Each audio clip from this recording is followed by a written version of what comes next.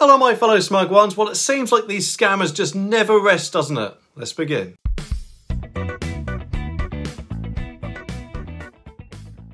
Okay, this story is from the Daily Star and it says, urgent warning over new phone scam that sees hackers mimic your own number.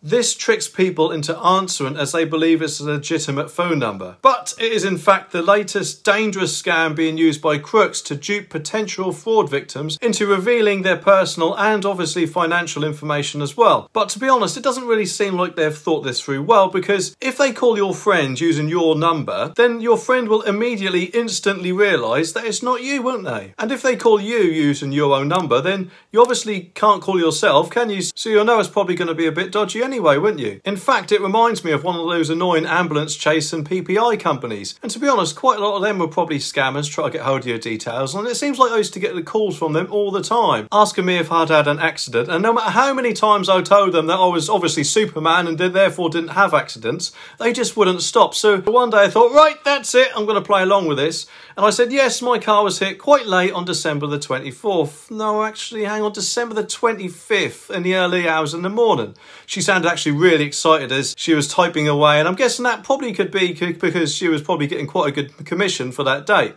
Anyway, she then said to me, have I got any details of the other vehicle involved? I said, no, not much, sorry, they didn't exactly hang around for that long. All I know was that it was red and the driver was quite fat. But to be honest, it really did hurt when his reindeer flew into me.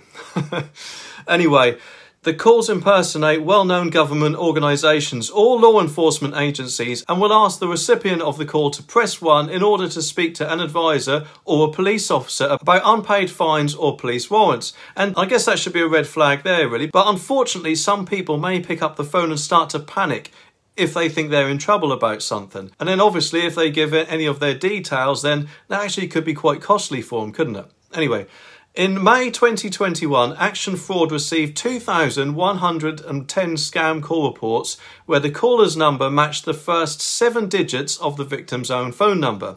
And of these, 1,426, some 68% referred to HM Revenue and Customs, the HMRC, who loves to get our tax, don't they? Anyway, or National Insurance, which are obviously government companies, and they'll never actually call you to ask this information anyway. But it says victims have also reported receiving these type of calls and messages through widely used messaging apps such as WhatsApp. And if you get a call or message through that about fines and stuff, ignore it straight away, because a government agency wouldn't exactly call you through WhatsApp, would they? But to be honest, it's probably best just to answer calls from numbers you know, or if you end up accidentally answering, just say to them that if it's important to send you a letter and end the call, because if it's from a company like HMRC, then they should already have your details on file, shouldn't they? YouTube's algorithm thinks you'd like to see one of these videos next, so let me know if it's right.